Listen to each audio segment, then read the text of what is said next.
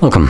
In front of me is a Google Pixel 7 and today I'll show you how you can boot your phone into Fastboot mode.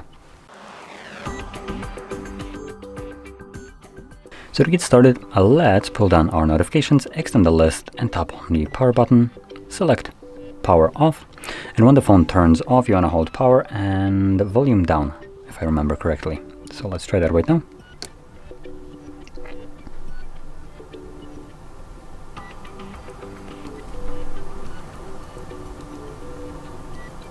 Now nothing shows up on the screen in like 5 seconds. Let go of the keys and start holding them again. There we go. So from here, using volume keys, you want to navigate to recovery mode, which will be visible right here. There we go. Press power key, confirm it.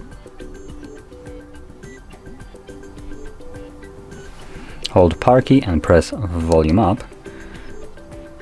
And we should be now in recovery mode. So in here again, using volume keys, you wanna scroll down and select enter Fastboot mode, confirm it with power, and there we are. So that is how you boot into your Fastboot mode. And here again, you can navigate using volume keys and you can access all the previous modes that we needed to go through to get here. So we can go back to Android, we can go back to recovery mode, which is just the previous page. We can enter Fastboot mode, or not Fastboot, bootloader mode, which is the first thing that we entered after turning off the device. And we can obviously just turn off the device from here. So that's basically all. So I'll select reboot system now, confirm it, and this will take me back to Android.